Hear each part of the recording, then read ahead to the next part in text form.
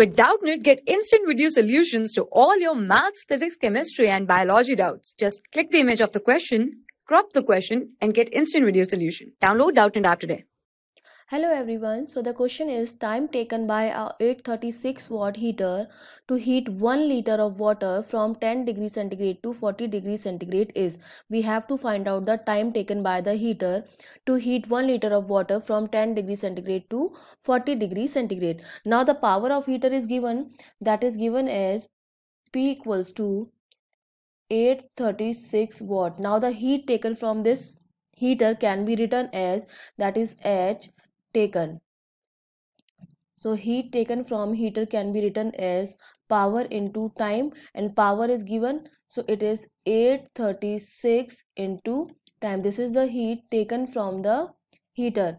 Now water used same amount of heat to change its temperature from 10 degrees centigrade to 40 degrees centigrade. So I can write that heat used by water, that is suppose delta q is the heat used by water to change its temperature, and that is equals to ms delta t. Now the mass of the water is given as 1 liter, and I can write this as 1 kilogram. This is liter, sorry, 1 liter, and I can write 1 liter as 1 kilogram.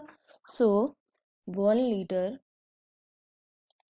equals to 1 kilogram, and temperature difference is also given, which is from 10 to 40. So I can write 40 minus 10, that is 30 degrees centigrade, and S is the specific heat capacity of water, and the value of specific heat capacity for water is 4180 joule per kilogram per degree centigrade. Now putting all the values, we will have delta Q equals to, suppose this is my equation 1, delta Q equals to 1 into 4180 into 30. This is suppose my equation 2.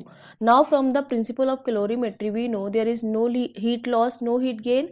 Heat released is equals to the heat absorbed. So I can write equation 1 is equals to equation 2, because equation 1 is one of heat taken from the heater, and the same amount of heat is used by the water to increase its temperature. So both the heat are equal.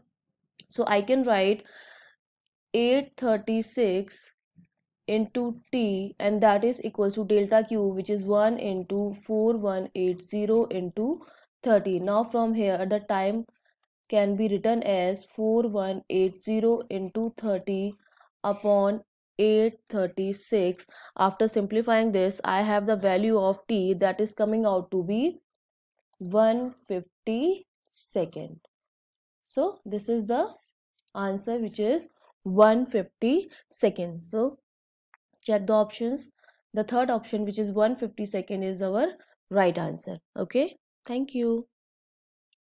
For class 6 to 12, IIT JEE and NEET level. Trusted by more than 5 crore students. Download Doubtnut app today.